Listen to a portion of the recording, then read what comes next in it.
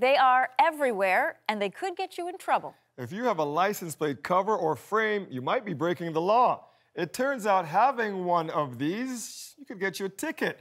Whether they're in support of your favorite team or just to show the name of your car dealer, if they obstruct your license plate, it is considered illegal. Now, that is something a lot of drivers are finding out the hard way. Stephanie Matisse is looking into this story for us. And Stephanie, I mean, everywhere you drive, you see these covers.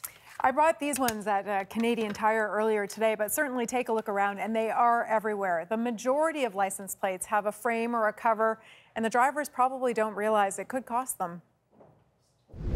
Because it's a vanity plate, I wanted to protect it. Chris Rowe has a clear plastic cover on his license plate. The characters, even the Ontario trademark and the expiry sticker, are all clearly seen.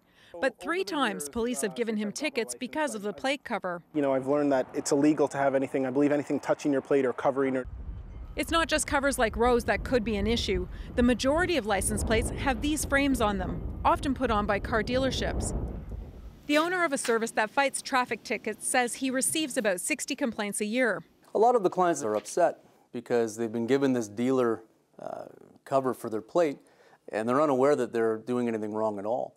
And now they've got a fine of $115. I'm not going to say it's common. The tickets aren't issued often, though by law, the only thing allowed on the plate is the MTO sticker. Dirt can become trapped in behind it, and then with the red light cameras, the plate cover can actually cause a glare. This portion here, if it starts to cover a part of the jurisdiction, that could be viewed as being a violation. These frames even come with a warning. Laws concerning this product vary from state province to state province. Would it surprise you to know that this is considered an obstruction?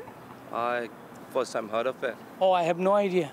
They should give this notice to the dealers. It is something police want dealers to consider. As for Rowe, he'll keep his plate covered. This, I had taken it off from the last ticket, and then over the winter, this happened. The personalized plates are expensive to replace. He says with the cover, the plate is still easy to read. He just wishes traffic officers could see his point. While it is an infraction, it is at the discretion of every officer, so that's something to keep in mind as well. Dwight and Anne-Marie? Yeah, because a lot of us have them, Stephanie. Thank you.